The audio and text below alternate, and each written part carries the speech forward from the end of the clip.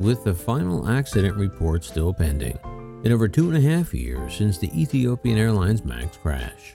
Now comes word that Ethiopian Airlines has rejected advice from their attorneys to sue Boeing for billions, and instead has agreed to a settlement for less. A lot less. But why? I'm gonna tell you. Next on Maximus.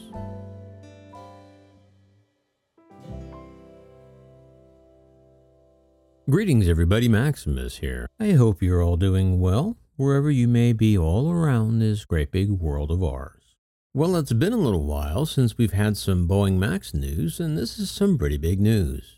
But it's also a little bit puzzling too.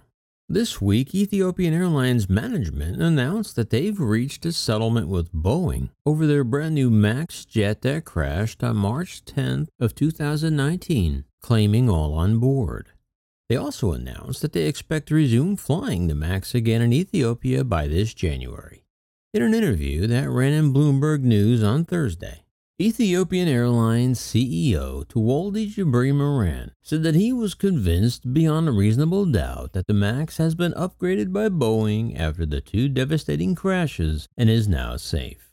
He followed that by also saying, "We are happy with the settlement. I can confirm," he said, "that we are committed to the Boeing 737 MAX. My estimate is by the end of the calendar year or the beginning of next year in January, we will be flying the airplane." The Ethiopian government's aviation agency hasn't yet lifted the order grounding the MAX, but it's quite clear that the government-owned airline is already planning on the grounding being lifted by year's end.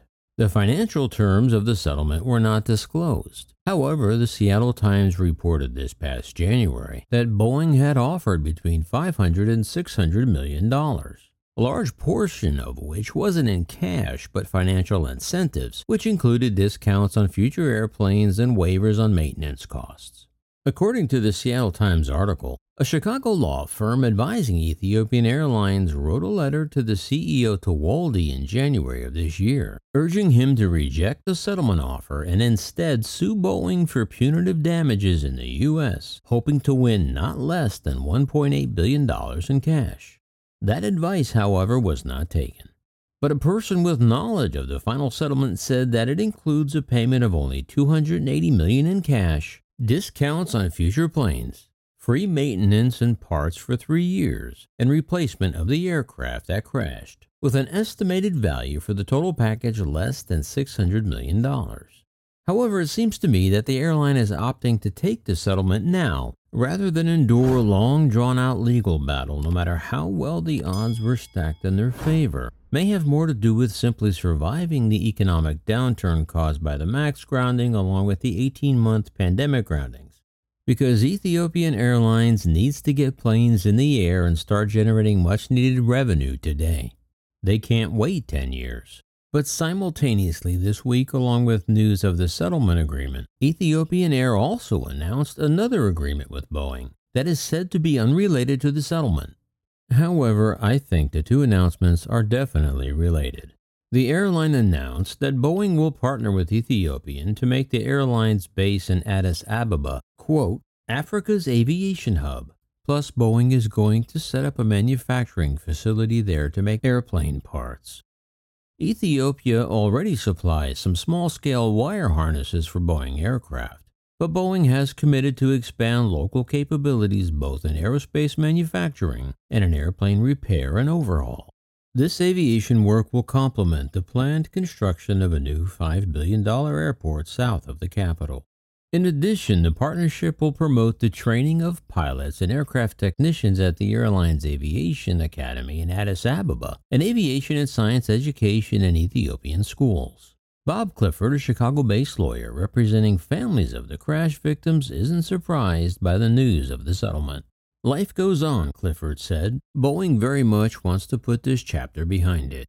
But for the families of those killed in the MAX crashes, there is little desire to move on.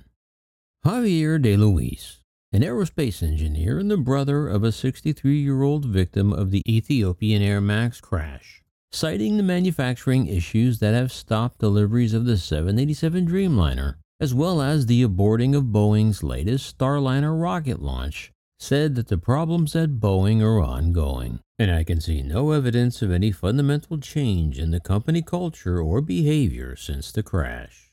DeLuise said, I don't understand why we keep acting as if this is the same Boeing from 30 years ago. It's not.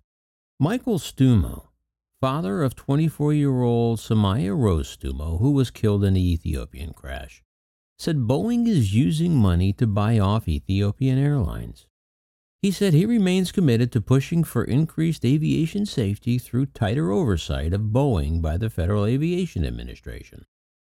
Stumo said this summer the FAA slowed certification of Boeing's next new plane, the 777X, directed Boeing to rework its flight manuals for both the 777 and MAX 10 to include detailed emergency pilot procedures, and ordered Boeing to improve the independence of engineers working on airplane certification after a third of those surveyed by the FAA said they feel they cannot raise safety concerns without interference.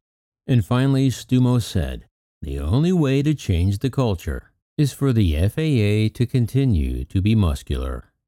So here's my question for you. What would you do if you were in charge of Ethiopian Airlines? Would you have sued Boeing for billions, or would you have simply taken the deal in order to move on and start generating revenue again? Let me know down below. Okay, so I know the inclination of many will be to accuse Boeing of strong-arming Ethiopian Air into taking the settlement. And you would be right. But that move also goes on every day in giant corporations all around the world. It's not unique to Boeing. But you have to look at it from Ethiopian Air's point of view too. In a nation continually torn by civil war and the fact that their aviation system has been decimated by the MAX and pandemic groundings, they need to start making money now and not hope that in 5 or 10 years from now, they will win a legal battle with Boeing. So far, it seems that the problems that brought down the MAX have indeed been fixed, and Ethiopian Air is indeed satisfied with that fact and have chosen the path of least resistance. But like I said, let me know what you think. Well, that's all I have for now. Remember, if you want to support the channel, links are down below.